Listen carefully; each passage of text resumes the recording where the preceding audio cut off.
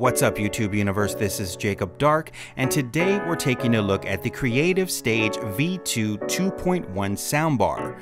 Just how far has soundbar technology come, and can a $100 soundbar produce enough power to create a full immersive viewing experience when watching movies or gaming? We'll unbox, talk specs, and run some tests to find out. If you find this video helpful, be sure to give it a thumbs up. Now, let's not waste any more time and get into today's video.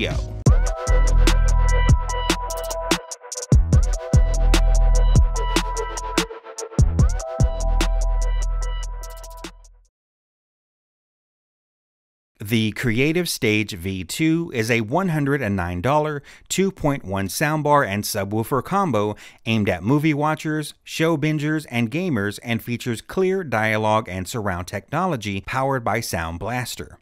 We can get a lot of information just from the box, which displays features in addition to those mentioned, like the peak power of 160 watts, Bluetooth 5.0 compatibility, a few of the connection types, as well as the fact that it's wall mountable. Now, I've also got the BTW3 Bluetooth transmitter here, which we'll talk about a little bit later. Inside the box, you'll find the soundbar packed on top, the subwoofer underneath, and a cardboard box which houses the cables and manuals. I could have probably taken that out more gracefully. Here are the contents of the box. We have the soundbar, which measures just under 27 inches wide, about 3 inches height, 4 inches depth, and weighs about 4 pounds, with the sub measuring at 4.6 inches wide, 16.7 inches tall, a 10-inch depth, and weighs in at just over 7 pounds. We have the remote, a USB-C to USB-A cable, an AC adapter, an aux cable, and for some reason, a second AC adapter was boxed up with mine. And of course, we have your manual and the Bluetooth adapter I mentioned earlier, which is an additional accessory and not included in the box.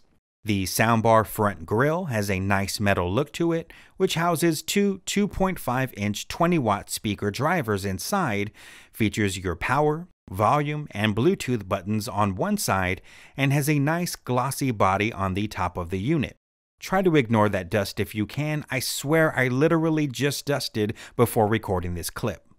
Upon powering up the device, we can see the middle of the soundbar has an LED input display, which displays your current input selection or volume level.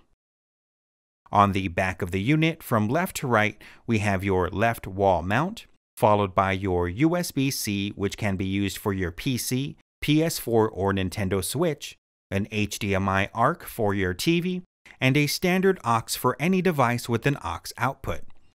On the right side, again, we have your wall mount with the optical and sub ports, as well as your AC adapter connection. The back of the unit has gloss on the edges, with the middle connection hub portion being matte black. If you see me waving, wave back at your device so people look at you funny. The subwoofer has a 5.25-inch 40-watt speaker on the side and is front ported to make placement even easier to set up. I know I previously mentioned the sub's height at just under 17 inches, but for comparison, here's a shot of it standing next to my Xbox Series X. Anyone want to trade for a PS5?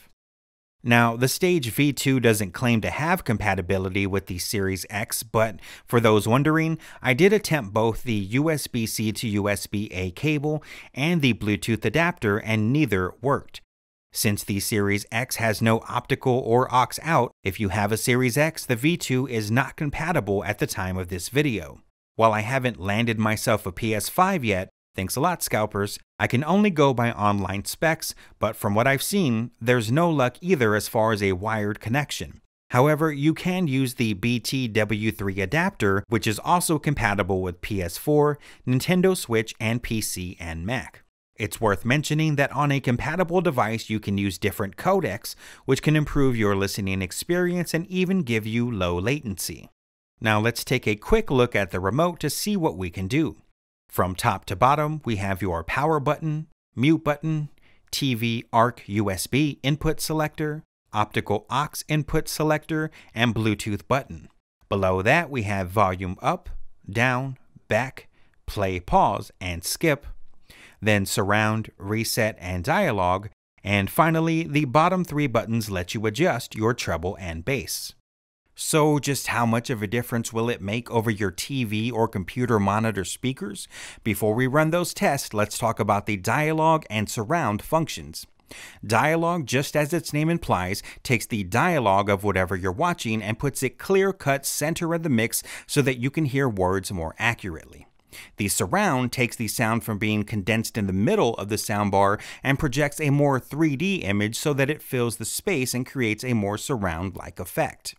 Now, everyone's going to have their personal preference on settings, but I found that for me, having the dialogue and surround on, the treble at +2, and the bass at -3 created the perfect happy medium and kept any signal from distortion.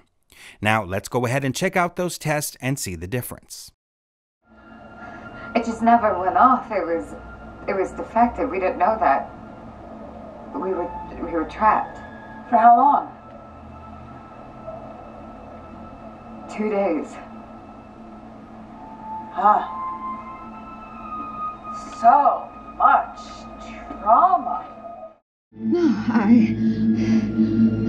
it just never went off. It was defective. We didn't know that. We were trapped. For how long? 2 days. Huh. So much trauma.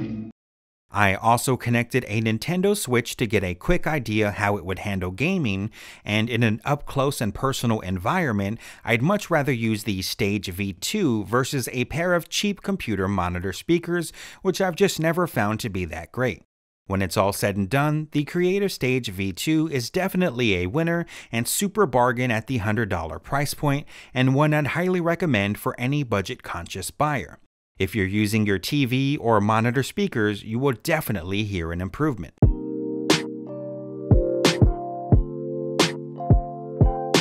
That's going to do it for today.